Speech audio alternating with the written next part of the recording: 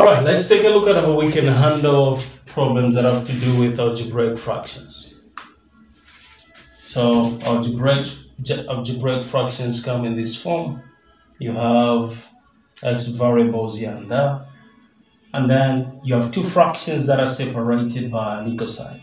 So the question is, how do you work out such problems as these to the end? So now you have to take note of this. If there is an equal sign here, what you need to do is you simply cross multiply. So this 3, which is the denominator here, will be multiplied by the numerator there, and this 2 there will be multiplied by the numerator there. So 3x plus 2, there's an equal sign here, don't change that, 2x minus 1. So we can work out this to the end by expanding the brackets. You multiply this 3 by x, that will be 3x, plus 3 times 2, that's a 6, and 2 times 2, that's 4x, minus 2 times 1, that's a 2. And so now we can now collect the like terms. This 4x is the like term to 3x, so we can move it that side by actually bringing in the additive inverse of 4x, even this side minus 4x, so that these will cancel. We're going to have a 0, and what will remain is negative 2. And this one will give us 3x minus 4x, that's negative x, plus 6. So we as well have to get rid of a 6 here by bringing in the additive inverse, which is negative 6.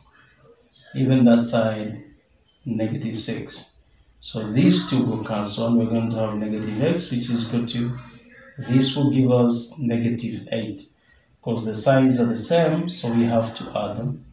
So now we have to get rid of the negative sign in front of the x variable here. So we multiply both sides of the equation by the negative sign. This will give us positive x. Negative times negative that side, that will be 8. So the answer is positive 8. So the value of x is positive 8. Let's check out this one. This one as well has to be worked out the way we have solved the first one. You cross multiply, 5 will be multiplied by 12. And then this one will be multiplied by 3.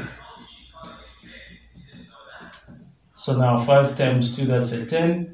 You remember 5 times 1, that's 5 plus 6. 5 plus 5, that's 6. 3 times x, that's 3x. Plus 3 times 2, that's a 6. This number and that number are like terms, so we need to get rid of this one from here by adding an additive inverse of 6. Even that side, 6. This one and that one will cancel, that will be 3x. So 60 minus 6, that will be 54. So our interest is to find the value of x, so we need to divide the 3 both sides of the equation. 3 into 3, that's 1, 1 into 1, 1 times x, that will give us x. Then 3 into 5, that's 1, you remember 2. 3 into 24, that's 8. Therefore, x is actually 18. Friends, that's how we go about solving these algebraic fractions. Thank you so much for watching. For the sake of tracing the channel, make sure that you hit on the subscribe button and turn on the notification bell so that anytime I happen to post a video, you happen to be alerted.